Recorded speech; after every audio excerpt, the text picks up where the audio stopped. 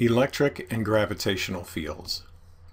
In the chapter on electric charge and force, the similarity between the electric force and the gravitational force was noted.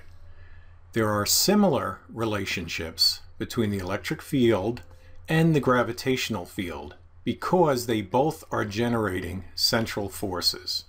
What is a central force? Pretty straightforward. A central force is directed in a straight line to or from an object from a point in space.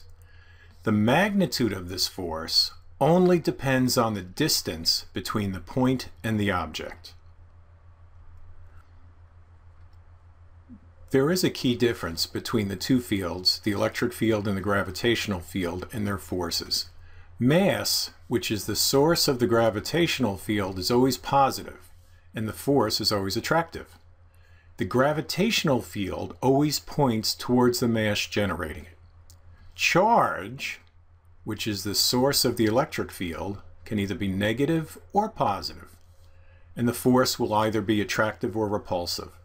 The direction of the electric field points away from a positive charge and towards a negative charge. Given that a mass m, and you're going to note the similarity of this mass m to the test charge we use for defining electric field, we've got this mass located at the surface of a planet that has a mass of big M and a radius r. Newton's law of universal gravitation finds the gravitational force, and here it is.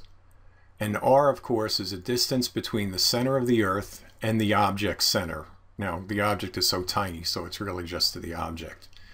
Divide this expression by little m, and again, there you go. There's our analogy to the positive test charge, and we will call this G, the gravitational field. Big G m divided by r squared.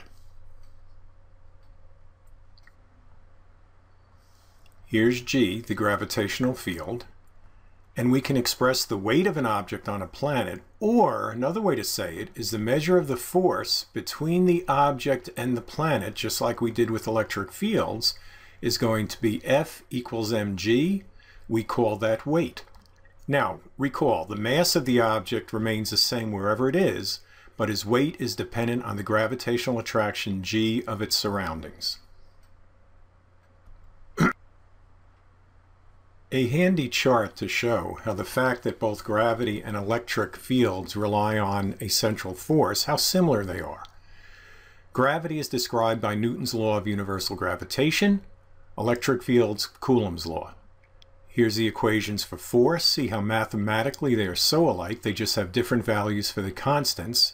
And here you have mass generating the field, here you have charges. Here's the values of the constants. Here's what generates the field, mass, which is measured in kilograms, and charge, which is measured in coulombs. They both depend on the distance r. In this case, it would be the center of mass for gravity, center of charge for the electric field. And again, here we go, gravitational field, electric field, and then the definitions for those two. This would be a very handy chart to take some time to write down now. Of course, you could take a picture of it or print it, but it's always good to write stuff.